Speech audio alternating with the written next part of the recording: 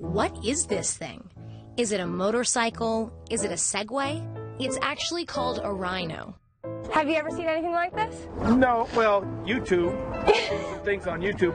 How exactly do you define the rhino? It's an electric unicycle? We're still struggling with how you define it. Chris Hoffman is the former auto engineer behind the rhino.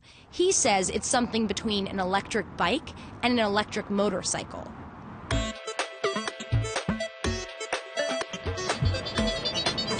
The rhino accelerates when the driver leans forward and slows when they lean back. It stays upright thanks to software that knows where the center of the earth is, keeping the bike and the rider balanced. This actually relies on your own sense of balance and gives you just enough stability so you can pilot the bike. With its fat Pirelli-esque wheel and Ducati red detailing, the rhino is track and road ready, in appearance only. How fast does this baby go? We're going to keep it at 10 miles an hour because we want to be, pedestrian friendly.